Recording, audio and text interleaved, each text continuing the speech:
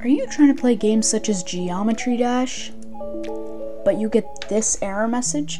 The code execution cannot proceed because MSVCP120.dll was not found. So today, I'll be teaching you how to fix this error message. Firstly, go to File Explorer, go to Local Disk, Windows, scroll down until you see syswow64.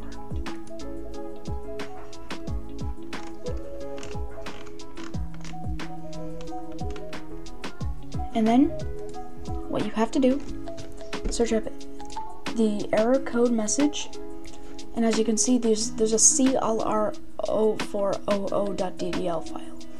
It's named MSVCP120, so it's the same file, but it's just renamed differently. That's what's causing the problem. So what you have to do, Control-C,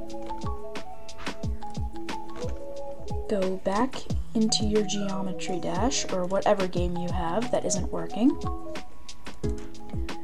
Go into the thing where you see all the DDLs, and then paste it. We're not done yet. We have to rename this file to MSVCP120.dll. And when you run Geometry Dash now, everything should be all good. Like and subscribe!